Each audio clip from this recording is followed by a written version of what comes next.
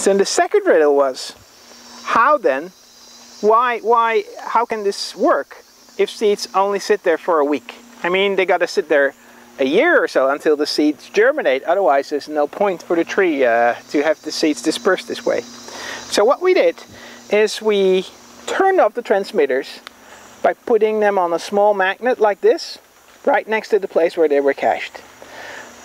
Inside the transmitter is a little switch, and the transmitter makes sure that the switch is pulled and there's no signal. And as soon as then an animal would come and dig up the seed, it would pull the transmitter off the magnet and the transmitter would start transmitting again. And we would listen to the signal with our radios and we could go out into the forest, trace the new position of this seed.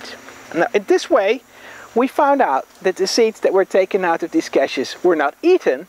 No, they were just carried a little bit further and cached again. And it didn't happen just one time. It could happen 2 times, 3 times, 4 times.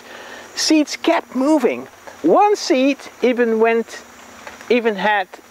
recached 36 times. So it had 37 steps like that in a row. And this way, seeds could go up to 1 kilometer away. They traveled up to 1 kilometer, and I think like the furthest went like 300 or 400 meters away from its source. So that's really far, and that's really good for the tree.